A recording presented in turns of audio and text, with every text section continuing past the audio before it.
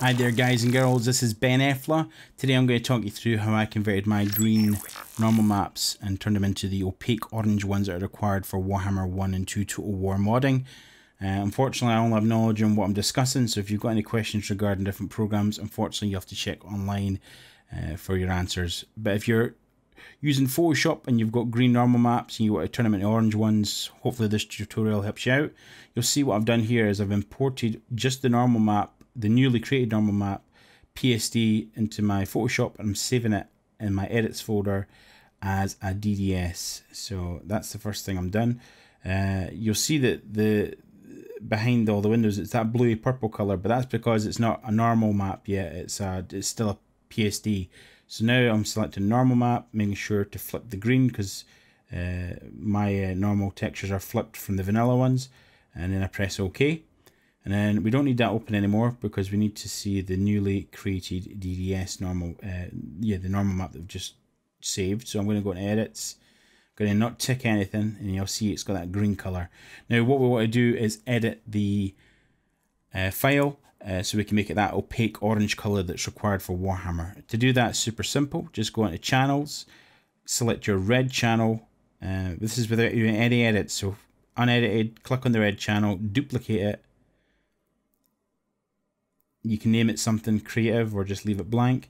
And then now we want to do an edit. We want to go to image, adjustments, levels, and pull that black up to the white so the red channel is fully white. And now we want to copy the copied red channel and paste it as a layer mask onto our main layers channel. So we'll select the layer mask, paste the red channel, and then we can actually click on the layer mask and just do apply mask. So apply layer mask, and that's us done. I do an extra save here for some reason, so ignore this save because I didn't select all the channels. So while this mistake's going on, I'll just quickly talk over and say that I'm obviously recording this audio after I've done it, so I know this all works. So thankfully there's only two little weird things I do. I have a habit of closing and opening files, and I have a habit of making extra saves. So there we go. You want to make sure all the channels are selected, go up to file, go up to save as, and again in my edits folder that I've created, I'm going to save it as a PSD. I'm going to call it something like flipped or something. I can't remember exactly what I named it, but yeah, this is the save that you'll make. You want to do save, and then you want to do OK, and then that has us got our file ready. Right, now I think I closed this for some reason and then reopen it. So yeah, so you don't need to close it, but I did.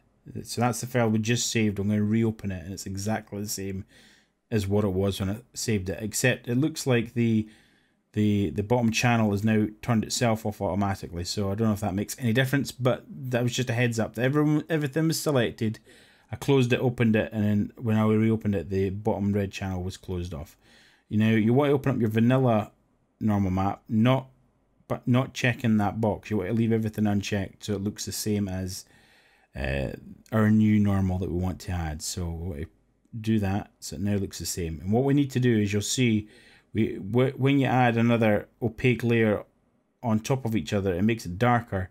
So we need to cut out just our normal map that we've created, just the new part, and then cut out the area where it goes on the vanilla one.